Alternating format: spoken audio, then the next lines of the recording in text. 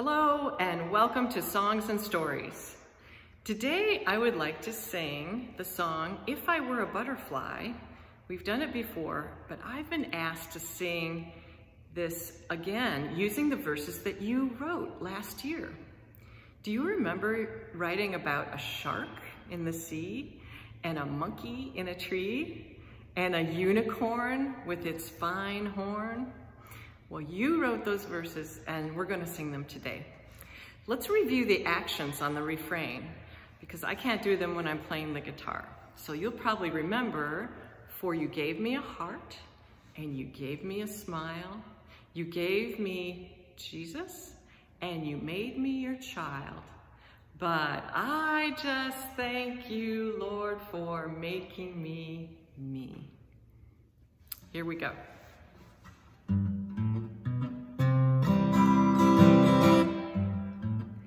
If I were a shark in the sea, I'd thank you, Lord, for my sharp teeth. And if I were a monkey, I'd thank you, Lord, by climbing a tree. And if I were a unicorn, I'd thank you, Lord, for my fine horn. But I just thank you, Lord, for making me me. For you gave me a heart and you gave me a smile. You gave me Jesus and you made me your child. But I just thank you, Lord, for making me me.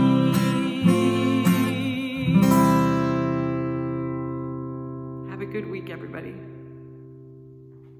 The peace of Christ be with you. And also with you. Hello friends, Lark and I are very happy to be with you today. I have some jokes. Lark, why shouldn't you tell an Easter egg a joke? Why? Because it might crack up. Knock knock. Who's there? Somebody. Somebody here.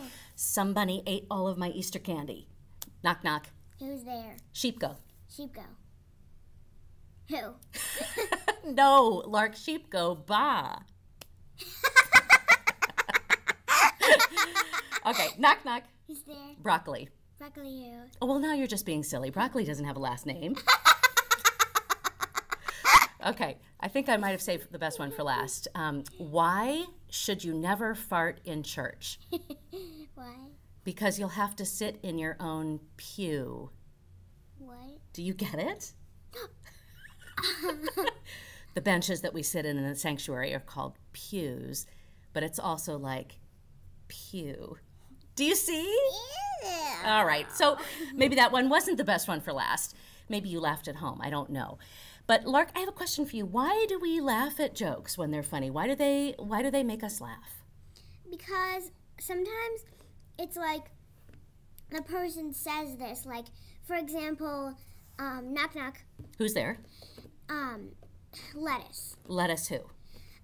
So basically it's like you think they're gonna say something like about lettuce or whatever. About like the vegetable lettuce? Yeah. Okay. And then I say, let us in, it's freezing out here. Oh, and then? And then it feels like your mind is like, wait, this isn't what I'm supposed to, this isn't what was supposed to happen. Right, your mind goes whoop, it does a flip, it does a switch.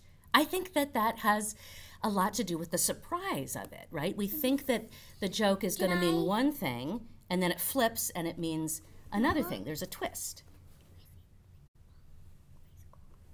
Sure, you want to tell everybody about something funny that happened a few years ago? One time in preschool, my teacher, Miss Wall, we came into school and she was wearing tiny pretend plastic fingers, and then we all thought they were real, and then they took us like 5 seconds to realize, wait, these aren't her fingers. And then we all laughed really, really hard. Oh my gosh, because it was unexpected. It was not what you were thinking you were going to see. That's right. And I don't know whether or not the other class got really disrupted by it or not. Oh, when they heard your class laughing? Yeah. Oh my gosh, I bet they did. We were laughing so hard. So that unexpected thing, that little trick that has been played on our brain, a long, long time ago, some people noticed that Easter was a little bit like a joke in that way. There was a twist ending. So Jesus being made alive again after he died, that felt like a practical joke being played on death. It's like God throwing us a surprise party. And so part of our Easter joy can be a good laugh of relief that death does not have the last word. God does. All right, here's the last word of our video. Knock, knock. Who's there? Al. Al who? Hallelujah. Wait, Hallelujah. Amen. Hi, everybody. Well, thank you, Miss Peggy, for that great song. It's one of my favorites. And thank you, Miss Lindley, for all those funny jokes. You know, it made me think of a couple funny jokes myself. So here's one for you. How much does a pirate charge to do ear piercings?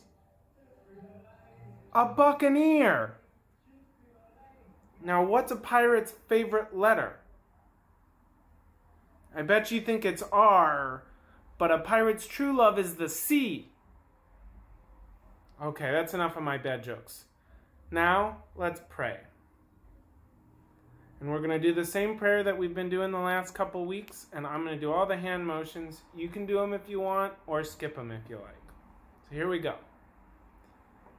Thank you, Jesus, for this day, for friends and family, work and play. Thanks for love that we can share with our neighbors everywhere. Amen. I'll see you guys next week.